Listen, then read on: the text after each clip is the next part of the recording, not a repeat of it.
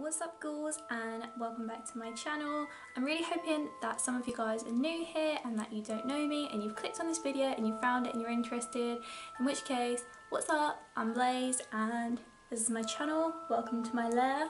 So today I decided to film Indie Moon's Ultimate Witch Tag, which I have up here on my iPad.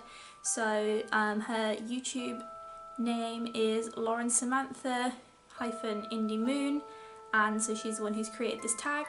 I decided to film it because obviously I love makeup, I love fashion, I love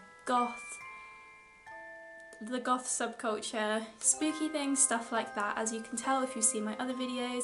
If not, check them out after this.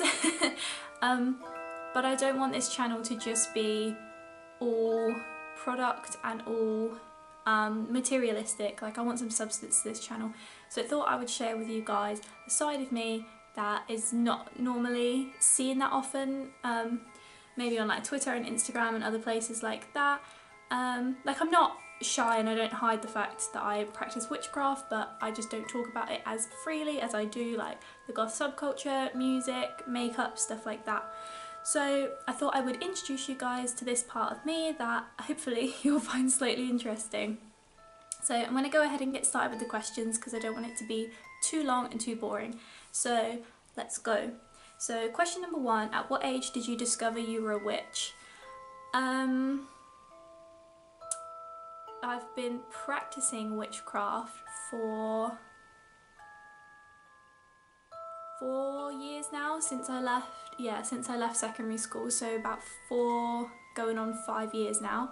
But I discovered you were a witch. I was interested in the craft from about age 10 or 11. I used to buy these little books that you could find, and they were geared more towards children than teens and adults and stuff like that.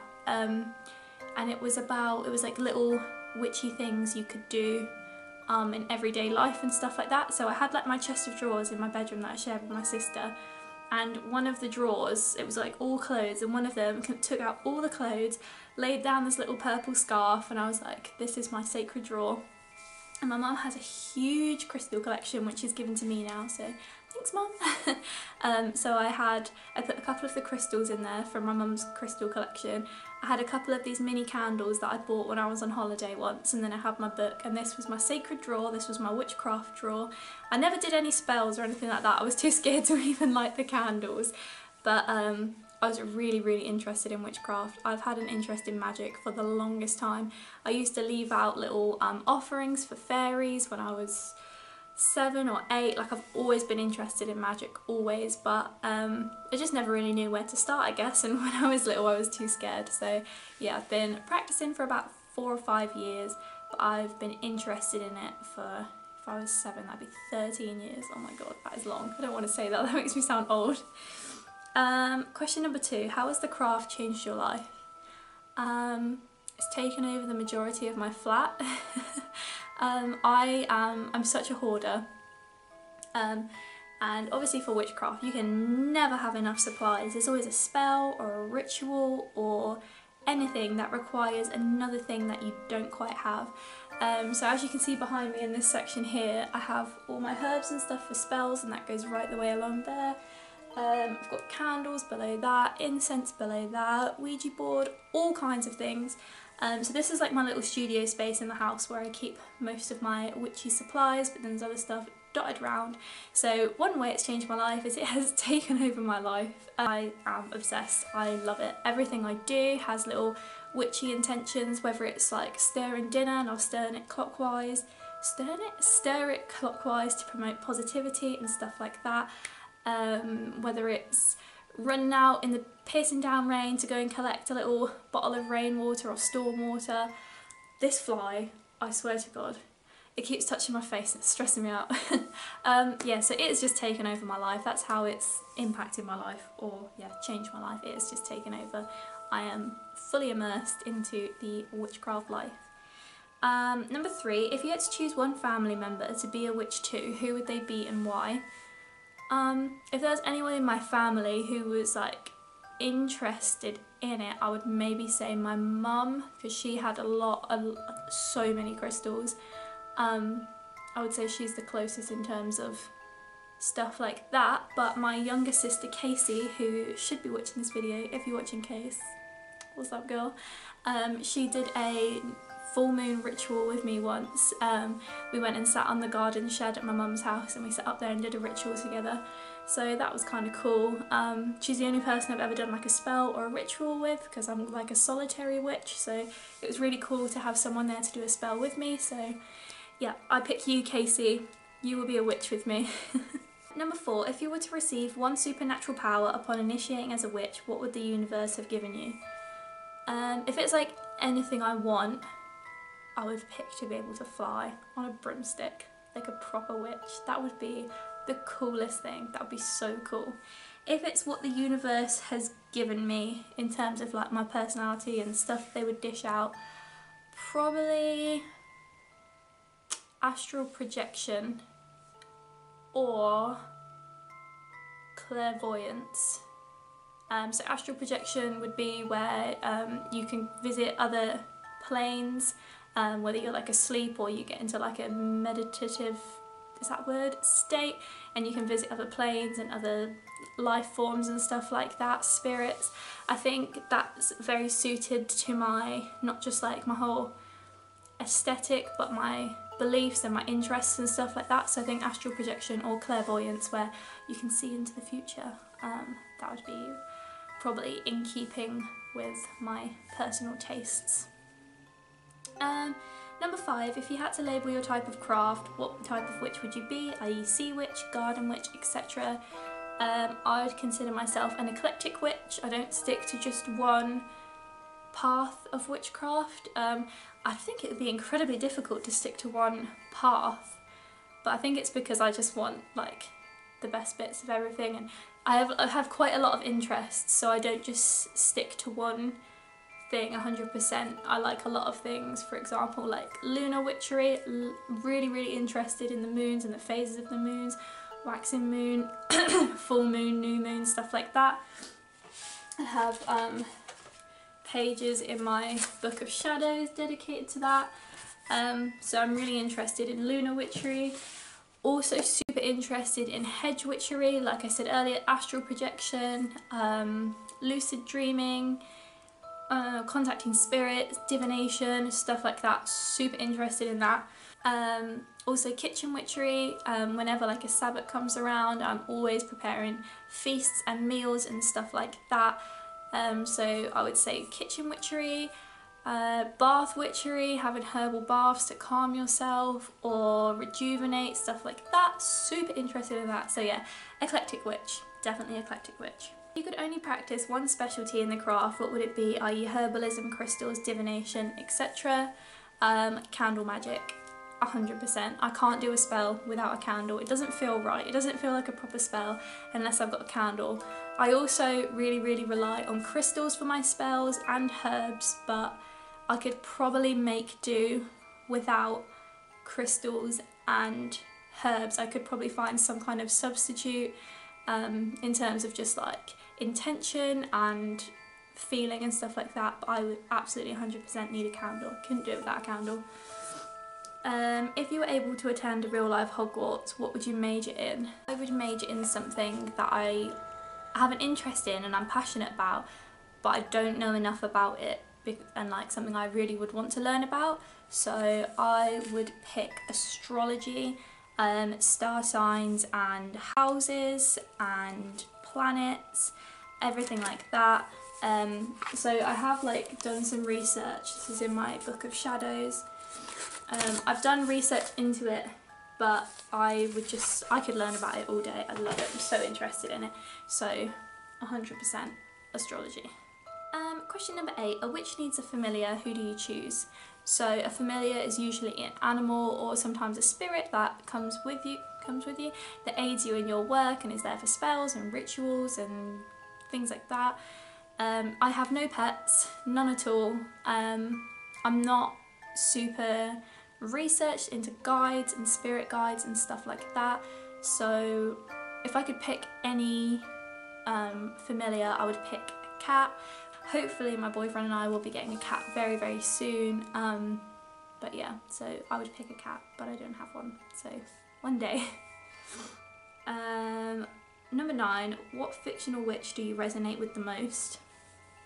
I pre-read these questions and I thought long and hard about this, and at first my first thought was Nancy from The Craft, but pre-meltdown and invoking the spirit. I think she's really cool, she doesn't really care what other people think, she's badass. She's obviously super devoted to the craft and stuff like that, so I resonate with her in that respect. But she's super into hexing. Not that I'm, what's the word? I'm not against hexing. I think if it calls for it, then you shouldn't be afraid to do it, but don't just be throwing them around to whoever, whenever. So at first I thought Nancy, but then I remembered Marnie from Halloween Town, Aggie Cromwell's granddaughter, and I was like, definitely Marnie. So when she's a kid, she's like super interested in it, she reads up about it, like she doesn't realise it's true, but she's so into it. All kinds of like supernatural things, werewolves and vampires, and she has loads and loads of knowledge, and it's just like me when I was a kid, super interested in it, and then she grows up to be a badass, powerful witch. So Marnie, I pick Marnie. Number 10, you get to choose your very own YouTube coven. Who's in it? I'm not aware of any witches on YouTube. Most of the YouTube I watch is either like just goth or makeup, so I don't really know any YouTube witches. Yeah, I'll have to pass on that. Number 11, what common misconception about witches would you like to set the record straight about?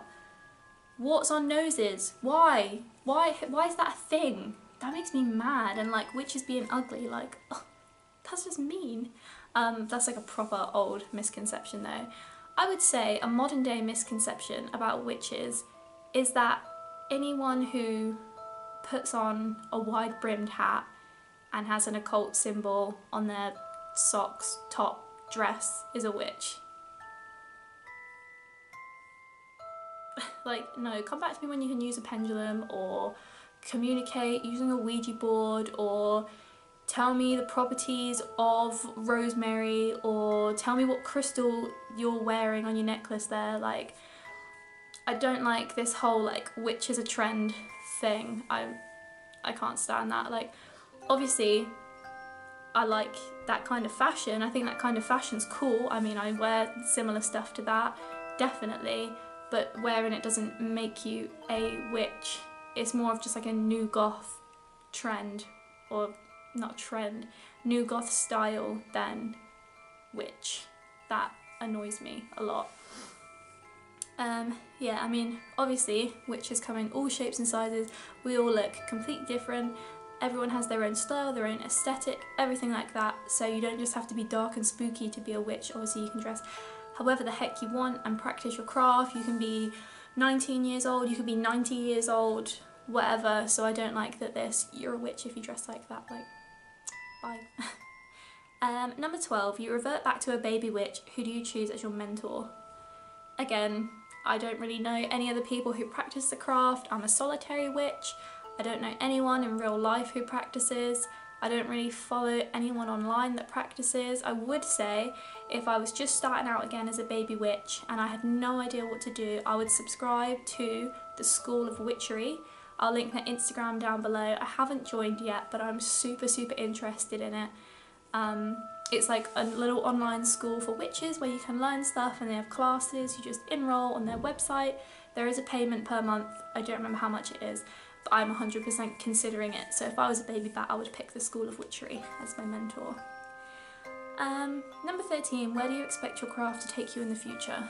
I'm pretty happy with where I'm at now with the craft, in terms of like knowledge and my practice. I would like to do more stuff in regards to it.